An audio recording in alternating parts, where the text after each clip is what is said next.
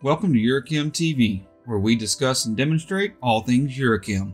Today's topic is the proper use and application of UreChem's HS Glamour Clear UC-210. UC-210 Glamour Clear is our higher solids clear which provides a deep, wet look shine and has excellent UV protection for a longer lasting finish. In fact, the unique UV additive package now used in UC-210 provides more UV protection than most clears, costing substantially more. UC-210 HS Glamour Clear is a perfect choice for overalls and custom work where appearance and durability is more important than speed of dry. UC-210 cuts and buffs easily after 24 hours cure and can be cut and buffed indefinitely. UC-210 is not compliant for use in low VOC markets such as most of California, Maryland, and Delaware, so always check your local regulations before purchasing. We do offer a low VOC clear coat compliant in markets that require low VOC finishes. As with any automotive finish, proper painting conditions are important for obtaining the best results. It's best to paint in temperatures above 60 degrees Fahrenheit part temperature and 70 degrees Fahrenheit paint material temperature. Keep in mind that the conditions outside are brought into your paint booth through your booth intake. Moisture should be a concern when applying automotive finishes, so unless your paint booth has the ability to heat parts well above the dew point, you should not paint when raining, dew on the ground, or fog in the air.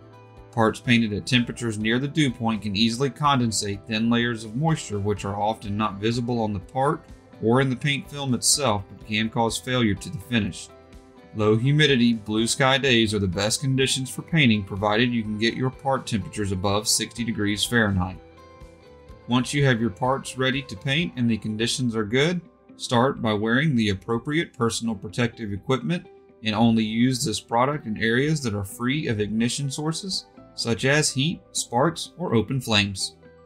There is no need to shake this clear coat prior to opening. In fact, shaking the can of clear can cause micro foam that can end up in your finished product. UC-210 mixes 2:1 by volume with UreChem's UA series activators and can be reduced up to 10% if desired.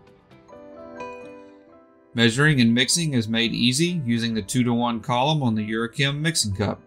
Mix gently, then strain into your spray gun. For best atomization, spray pressures should be set to 20 to 26 psi at the trigger with gravity-fed HVLP guns or 40 to 55 psi for siphon-fed guns. For reduced pressure, refer to the gun's manufacturer's recommendations for a good starting point. Guns equipped with a 1.3 to 1.4 mm fluid tips are considered optimal, but smaller or larger tips may work satisfactory depending on the setup. One often forgotten gun setting is your fluid or trigger adjustment. The knob behind the trigger on your gun is what controls how much fluid is released to the spray head. Too much material released results in larger droplets and too much material applied, and too little material results in smaller droplets which can lead to dry spray.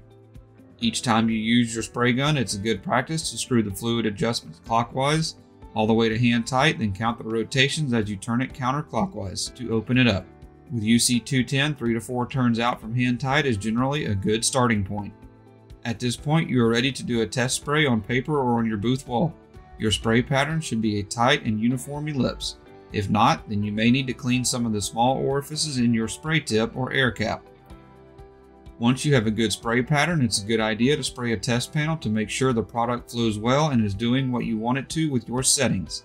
Apply 2 to 4 wet coats with 50 to 75% overlap, allowing 15-minute flash times between coats. A 6 to 8 inch fan pattern at approximately a 6-inch gun distance is a good general rule.